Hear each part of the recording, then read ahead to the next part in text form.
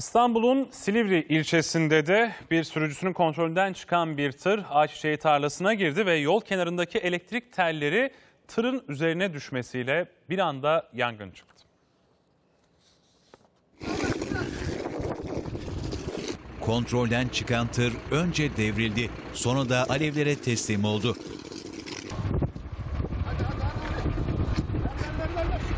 Bu görüntüler İstanbul Silivri'de kayda geçti. TEM bağlantı yolunda sürücünün kontrolünden çıkan sıvı tuz yüklü bir tanker bariyerleri aşarak Ayçiçeği Tarlasına devrildi. Çarpmanın etkisiyle yol kenarındaki elektrik direğinin telleri tırın üstüne düştü. Sürücü kabin kısmında başlayan yangından son anda kendini dışarı atarak kurtuldu. Olay yerine gelen itfaiye ekipleri yangını kısa sürede söndürdü. Yaralı sürücü ise olay yerindeki ilk müdahalesinin ardından hastaneye kaldırıldı.